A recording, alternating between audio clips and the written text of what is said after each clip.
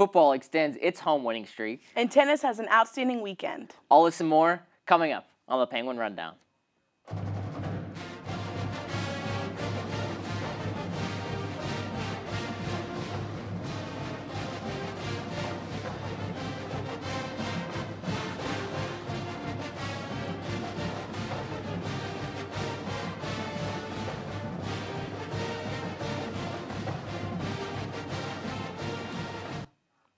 Come on in, everybody. This is the Penguin Rundown. I'm Chris Colella alongside with Christina Sainovich.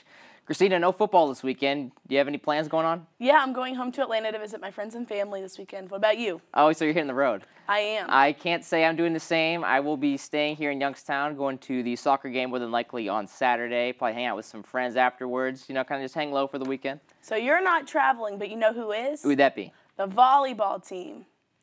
The volleyball team traveled to Toledo this past weekend to compete in the Blue Gold Invitational. They opened up with a loss to New Mexico Friday morning and then turned things around later in the afternoon with the win over Tennessee Tech 3-0. They continued their success Saturday morning as they battled to defeat Toledo over 5 sets. Sarah Varcola was named to the all-tournament team as she registered 20 kills over 48 attempts in the win. Varcola also had 2 aces in the win Saturday. The 2 wins this weekend pushed YSU to 7-7 on the season. The Gwins will open up Horizon League play this weekend at UIC on Friday and then Green Bay on Saturday. The soccer team opened Horizon League play this past Friday as they traveled to take on Wright State. Unfortunately, the Gwins fell in this one by a score of 4-0. However, they would bounce back on Sunday against Duquesne, returning for their first home game in over 2 weeks. After being down 1-0 at the half, it would be senior Kyler Lum scoring the game-tying goal in the 53rd minute.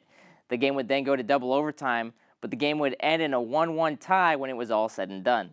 It was a big day for goalkeeper Kylie Moffitt as she registered 11 saves on the day.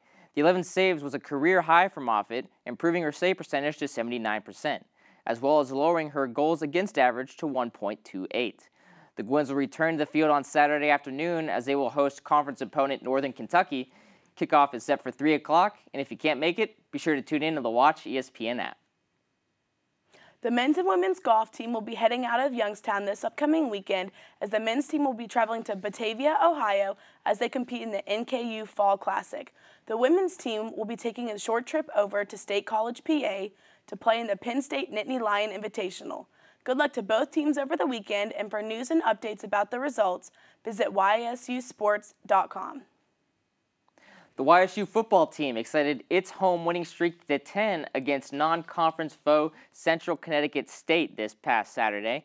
The Gwins tied a school record with 8 rushing touchdowns, resulting in a 59-9 rout of the Blue Devils. Tevin McCaster, Christian Turner, and Joe Alessi combined for almost 300 yards on the ground. Nathan Mays went 8 for 12 passing, over 200 all-purpose yards with 2 touchdowns. Ricky Davis also getting some time with 65 yards on the ground and 2 rushing touchdowns as well.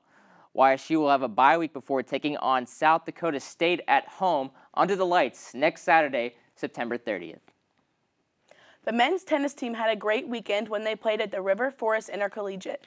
Senior Matthew Kritzinger won 3 matches to take the number 5 spot in singles draw, while Yossi Dahan won 3 straight matches.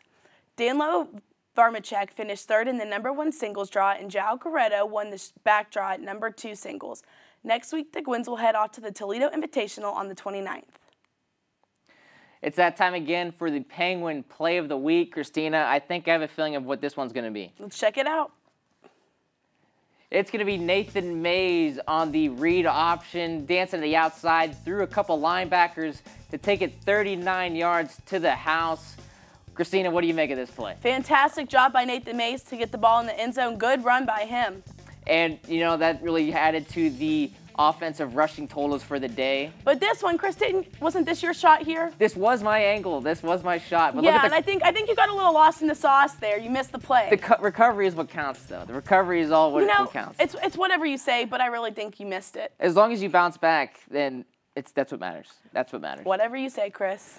Well, that just about does it for all of us here on the Penguin Rundown. For news, highlights, and more, be sure to check out YSUsports.com and be sure to follow us on Facebook, Twitter, Instagram, and Snapchat at Penguin Rundown 1. I'm Chris Colella. And I'm Christina Sainovich. We'll see you right here next week.